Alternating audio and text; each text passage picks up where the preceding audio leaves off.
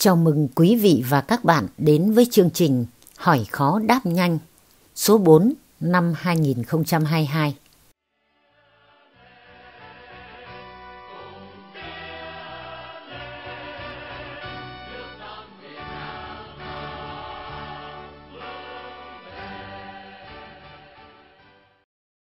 Câu hỏi số 1 của bạn To Nguyễn. Cho tôi hỏi về kỷ luật của chiến trường Ca. Khi đó có một đơn vị của ta bắt được 20 tù binh gồm 16 tên pốt và 4 dân thường. Những tên pốt đã chửi rủa bộ đội ta thậm tệ. Người chỉ huy trong lúc nóng giận đã ra lệnh xử bắn cả 20 tên tù binh vì họ vi phạm điều mà quân đội nhà Phật không được làm là giết dân thường và tù hàng binh. Sau đó 5 người đã bị kết án tử hình, trong đó có 2 người còn được đề cử tặng danh hiệu anh hùng lực lượng vũ trang. Thật đau xót, cả đơn vị đều rơi nước mắt. Kỷ luật như vậy có nặng quá không? Có thể bãi nhiễm chức vụ của họ, cho họ lập công chuộc tội. Sao mà nhân đạo với kẻ thù mà lại khắt khe với chính mình như vậy? Mong Hải Yến có thể giải thích thêm. Cảm ơn chương trình. Trả lời: nếu câu chuyện đúng như bạn kể thì 1 phút nóng giận, người chỉ huy đã làm thiệt hại nặng nề cho quân đội. Nhân đạo với kẻ thù khi chúng đã trở thành tù hàng binh là việc buộc phải làm. Thứ nhất, đó là quy ước của thế giới, không được giết tù hàng binh trong chiến tranh. Trong mọi cuộc chiến tranh của ta đều thực hiện chính sách tù hàng binh theo đúng quy ước quốc tế. Thứ hai, địch phi nghĩa, ta chính nghĩa. Sự nhân đạo đó thể hiện tính chính nghĩa của cuộc chiến mà chúng ta thực hiện. Giết tù binh làm ảnh hưởng đến uy tín của quân đội, của quốc gia. Thứ ba, chính sách tù hàng binh được ta thực hiện rất nghiêm túc, đó là quân lệnh. Kỷ luật là sức mạnh của quân đội. Nếu ta đề ra mà lại không thực hiện nghiêm túc, kỷ luật lỏng lẻo, sức mạnh không còn.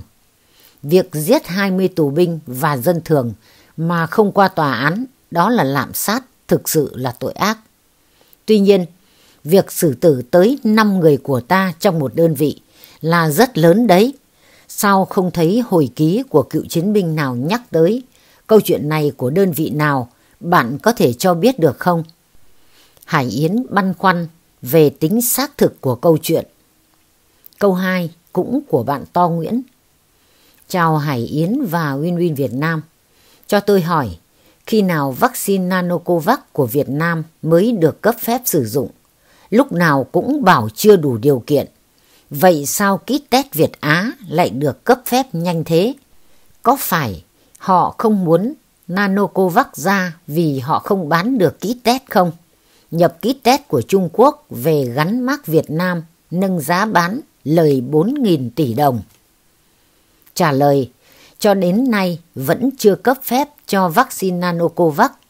Khi nào đủ điều kiện, nghĩa là đạt được các tiêu chí khoa học, cụ thể là tiêu chí của WHO và CDC Việt Nam, phụ thuộc vào sản phẩm của đơn vị nghiên cứu sản xuất, không phụ thuộc vào đơn vị cấp phép, thì chắc chắn sẽ được cấp phép.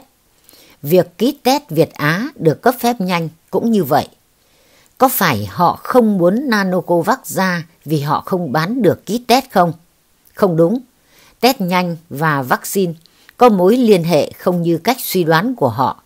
Thực tế, chúng ta đã nhập rất nhiều vaccine ngoại, tiêm cũng rất nhiều, nhưng vẫn phải test để kiểm soát. Có kit nội sẽ đỡ tiền nhập ngoại, cũng như có vaccine nội sẽ chủ động và tiết kiệm ngân sách. Nhập kit test của Trung Quốc về, gắn mác Việt Nam rồi nâng giá bán lời 4 tỷ đồng. Kết luận này là suy đoán.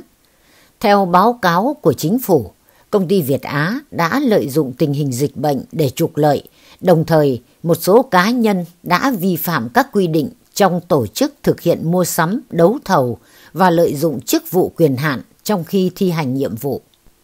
Theo chính phủ, đây là vụ việc vi phạm pháp luật nghiêm trọng, đã được Chính phủ, Thủ tướng Chính phủ chỉ đạo Bộ Công an tiến hành điều tra và khởi tố các cá nhân vi phạm.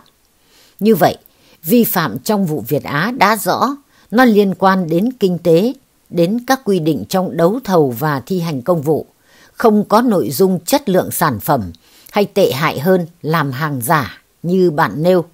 Hãy thận trọng với những dư luận có mục đích sâu xa hơn chúng ta nghĩ. Câu thứ 3 cũng của To Nguyễn.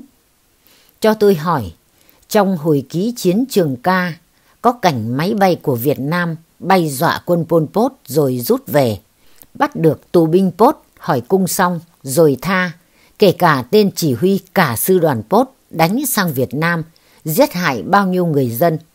Bộ đội ta đánh Pot khổ sở vì đánh để bảo toàn khi trúng hàng.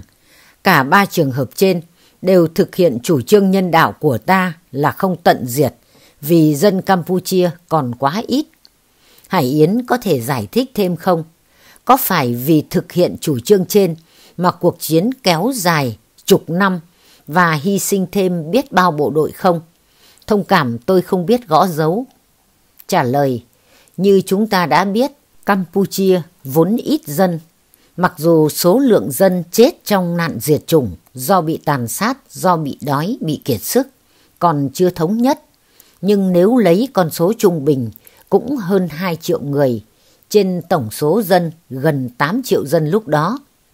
Cuộc tổng điều tra dân số tính đến ngày 3 tháng 3 năm 2019, tổng dân số Campuchia là 15.288.489 người.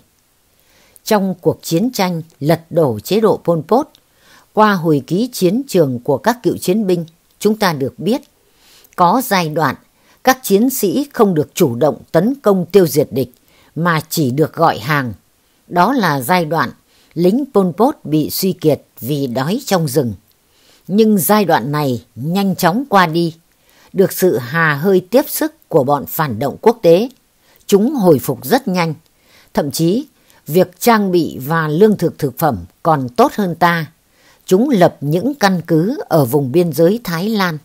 Trong khi đó, chính quyền Campuchia non trẻ phải sử dụng nhiều tù hàng binh trong lực lượng quân sự và dân sự, tạo điều kiện cho địch chui vào hoạt động hai mặt.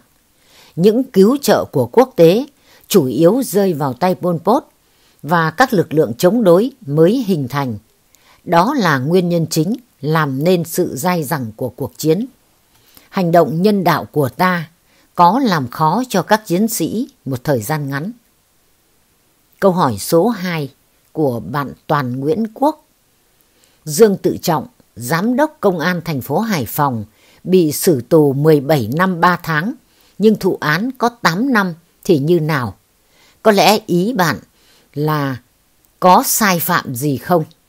Trả lời, chiều 23 tháng 5 năm 2014, Hội đồng xét xử phúc thẩm vụ án tổ chức đưa người khác trốn đi nước ngoài đã tuyên án đối với 6 bị cáo. Hội đồng xét xử chấp nhận kháng cáo của bị cáo Dương Tự Trọng, sửa một phần bản án sơ thẩm, xử phạt Dương Tự Trọng từ 17 năm 3 tháng tù giam xuống còn 16 năm tù. Điều 66 Bộ Luật Hình sự 2015 sửa đổi bổ sung năm 2017. Người đang chấp hành án phạt tù về tội phạm nghiêm trọng, tội phạm rất nghiêm trọng hoặc tội phạm đặc biệt nghiêm trọng mà được giảm thời hạn chấp hành án phạt tù, hoặc người đang chấp hành án phạt tù về tội phạm ít nghiêm trọng có thể được tha tù trước thời hạn khi có đủ các điều kiện sau đây. A. Phạm tội lần đầu. B. Có nhiều tiến bộ, có ý thức cải tạo tốt. C. Có nơi cư trú rõ ràng. D. Đã chấp hành xong hình phạt bổ sung là hình phạt tiền, nghĩa vụ bồi thường thiệt hại và án phí. D.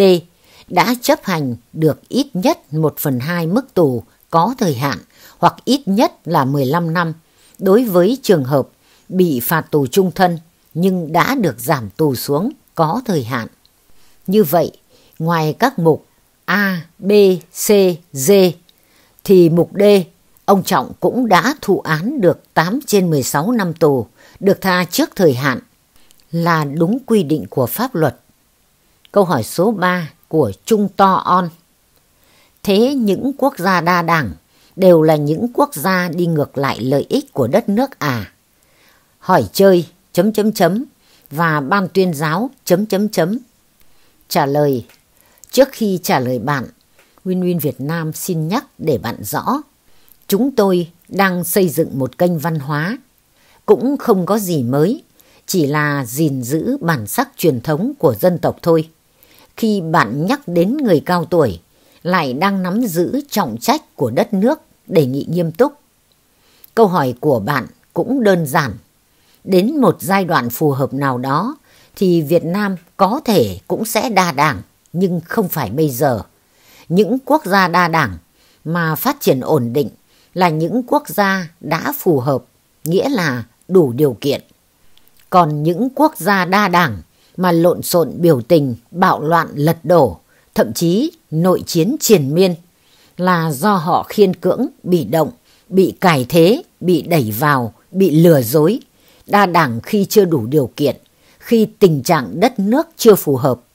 Việt Nam nếu đa đảng bây giờ cũng sẽ rơi vào tình trạng như vậy. Đặt ngược lại câu hỏi của bạn thì thấy những nước một đảng không có tình trạng lộn xộn, ít tiêu cực xã hội. Đặc biệt, đại dịch Covid-19 cho thấy rất rõ.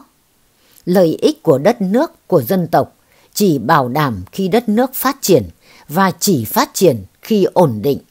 Nếu không ổn định thì không chỉ trong nước nhân dân không yên tâm làm ăn, mà các nhà đầu tư nước ngoài cũng không dám vào. Đó là một thực tế khách quan. Một Iraq làm ví dụ.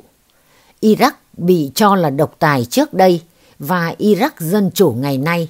Chắc chắn người dân Iraq sẽ mơ ước bao giờ cho đến ngày xưa. Chọn cái độc tài ngày xưa chứ không chọn cái dân chủ đa đảng hiện nay. Câu hỏi số 4 của Liên Nguyên Phương. Chị Yến ơi, cho em hỏi. Chương trình đọc xong chuyện Sông Đông êm đềm rồi, có tiếp tục đọc chuyện khác nữa hay không? Hay chị đọc Chiến tranh và Hòa bình đi ạ? Ở Việt Nam mình có tác phẩm văn học nào tương đương với mấy bộ tiểu thuyết kia không chị? Có khán giả nói rằng bao nhiêu đề tài không nói mà lại đi đọc chuyện này. Em thấy ở tập cuối của chuyện Sông Đông êm đềm, chị kết luận là xem để thấy đất nước mình trong đó. Chị có thể giải thích thêm không? Còn nhân vật Miska Kosevoy là một chiến sĩ Hồng quân, lại có những hành động như đốt nhà, giết người già, tù binh, ra hàng. Có phải là hành động của một người cộng sản chân chính không? Hay đó là đại diện cho những sai lầm trong thời kỳ đầu của chính quyền Xô Viết non trẻ, dẫn tới những cuộc bạo động, nội chiến đẫm máu? Trả lời, sẽ đọc tiếp bạn ạ. Chiến tranh và Hòa bình là một tiểu thuyết đồ sộ, một kiệt tác, nhưng tuyến nhân vật quá phức tạp, e rằng khó theo dõi. Lịch sử giữ nước của dân tộc ta được thế giới đánh giá cao, rất đáng tự hào. Tuy nhiên, cho đến nay chưa có một tác phẩm văn học nào tương đương những bộ tiểu thuyết đó, đủ tầm để phản ánh được con người Việt Nam, lịch sử bảo vệ Tổ quốc Việt Nam qua những giai đoạn lịch sử bước ngoặt của đất nước, đặc biệt là giai đoạn từ năm 1930 trở về đây. Sông Đông êm đềm kể về những người cô giác ở thôn Tatarsky, trấn Vosenskaya, vùng thượng lưu sông Đông, trước, trong và sau cách mạng tháng 10 năm 1917. Diễn biến nhận thức của những người nông dân đầu tiên trên thế giới đến với chủ nghĩa xã hội rất gần gũi với những người nông dân Việt Nam giai đoạn 1930, 1945, 1954 và cả sau đó nữa, có khác là ở quy mô và mức độ. Miska Kosevoy là một chiến sĩ Hồng quân. Thực tế anh chỉ là một nông dân. Những hành động như đốt nhà, giết người già, tù binh ra hàng là phản ứng cực đoan của một người nông dân khi chứng kiến đồng đội bị sát hại. Đó không phải là hành động của một người cộng sản chân chính. Hành động đó không đại diện mà là một trong những sai lầm trong thời kỳ đầu của chính quyền Xô Viết non trẻ. Nó vừa là nguyên nhân vừa là hệ quả của những cuộc bạo động nội chiến đẫm máu. Chúng ta không thể chê trách anh hay những người như anh. Một người nông dân mang nặng tính tư hữu không thể trong chốc lát trở thành người cộng sản chân chính. Đó phải là một quá trình đấu tranh lâu dài và gian nan, đặc biệt sẽ rất quanh co khúc khuỷu. Ở đó, trong giai đoạn lịch sử ấy, nếu nhất định phải kết luận đúng sai, sẽ chỉ khiến cho thêm quanh co khúc khuỷu. Như một trái cây trước khi chín ngọt, nó sẽ phải trải qua giai đoạn chát chua. Con đường chủ nghĩa xã hội cũng vậy, quanh co khúc khuỷu và gian nan, nhưng nó là tất yếu. Con người chỉ có thể tác động vào cho nó nhanh hơn, bớt khúc khuỷu hơn, hoặc chậm hơn, gian nan hơn mà thôi. Nếu thấy hay và bổ ích, các bạn hãy nhấn nút like và chia sẻ để giúp kênh phát triển. WWVN Việt Nam trân trọng cảm ơn quý vị và các bạn đã quan tâm theo dõi. Xin kính chào tạm biệt và hẹn gặp lại.